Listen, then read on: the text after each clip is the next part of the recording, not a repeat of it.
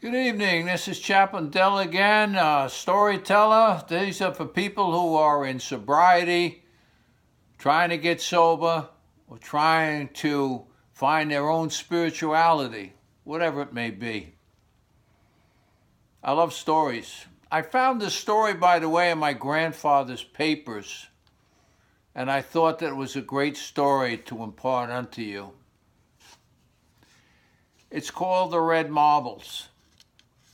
Unusual name for a story.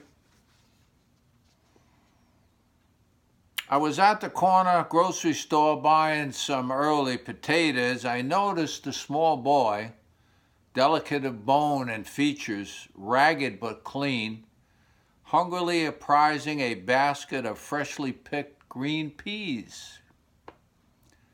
I paid for my potatoes, but was also drawn to the display of the fresh green peas. I'm a pushover for cream peas and new potatoes. Pondering the peas, I couldn't help overhearing a conversation between Mr. Miller, the store owner, and the ragged boy next to him. "Hello, Barry. How you doing?" "Doing fine, Mr. Miller, thank you. Just admiring them peas. They sure look awful good." "They are good, Barry. How's your ma?" "Well, she's fine, getting stronger every day." "Good. Anything I can help you with?" "No, sir, just admiring those green peas." "Would you like to take some home?" Mr. Miller said. "No, sir. Got nothing to pay for 'em." "Well, what do you have to trade for some of those peas?" And the boy said, "All I got is my prize marble here." "Is that right?" "Let me see it," said Mr. Miller. "Here it is. She's a dandy, ain't she?" I can see that. Only thing is, this one is blue, and I sort of go for red." "Do you have a red one like this at home?" the store owner asked. "Not exactly, but almost," the boy said.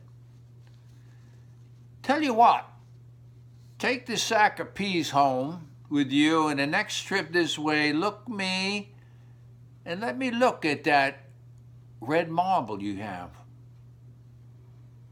"Sure will, thanks, Mr. Miller." Mrs. Miller, who has been standing nearby, came over to help me. With a smile, she said, "There are 2 other boys like him in the community. All 3 are in very poor circumstances. Jim just loves to bargain with them for peas, apples, tomatoes, or whatever. When they come back with their red marble, and they always do, he decides that he doesn't like red after all, and he sends them home with a bag of produce for a green marble or an orange one when they come on their own next trip to the store." I left the store smiling to myself, impressed with this man. A short time later, I moved to Colorado, and I was never forgetting the story of this man, the boys in there bartering for all kinds of marbles. Several years went by, each more rapid than the previous one. Just recently, I had the occasion to visit some old friends in that Idaho community, and I was learning that Mr. Miller had passed away. They were having a visitation that evening, and knowing my friends wanted to go, I agreed to accompany them. Upon arrival at the funeral parlor, we fell into line to meet the relatives of the deceased and offer whatever words of comfort we could. Ahead of us in line were 3 young men. One was in an army uniform, and the other 2 wore nice haircuts, dark suits, white shirts, all very professional looking. They approached Mrs. Miller, standing composed and smiling by her husband's casket. Each of the young men hugged her, kissed her on the cheek, briefly spoke to her, and moved on to the casket. Her misty light blue eyes followed them there, one by one. Each young man stopped briefly and placed his own warm hand over the cold, pale hand in the casket. Each left the mortuary awkwardly wiping his eyes. Our turn came to meet Mrs. Miller. I told her who I was and reminded her of the story of those many years ago, and she told me about her husband bartering for marbles. With her eyes glistening, she took my hand and led me to the casket. Those 3 young men who just left were the boys I told you about, she said. They just told me how they appreciated the things that Jim traded them. Now at last, when Jim could not change his mind about color or size, they came to pay their debt. We've never had a great deal of wealth in this world, she confided, but right now Jim is probably the richest man in Idaho. With loving gentleness, she lifted the lifeless fingers of her deceased husband. Resting underneath were 3 exquisitely shiny red marbles. The moral of the story: we may not be remembered by our words, but our kind deeds.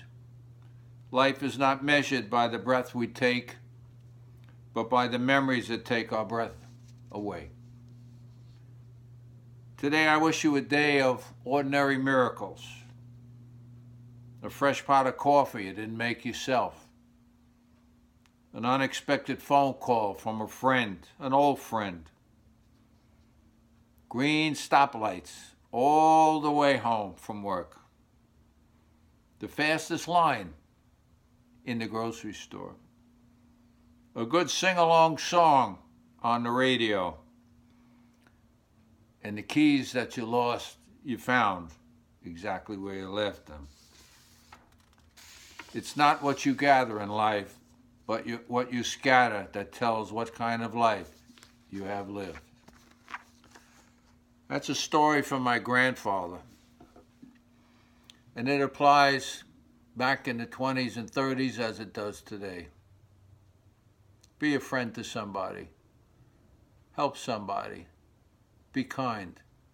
Give them your smile. Say hello. Tell them you love them. Well, that's it for this evening's Fireside Chat. And this is Chaplain Dell, signing off.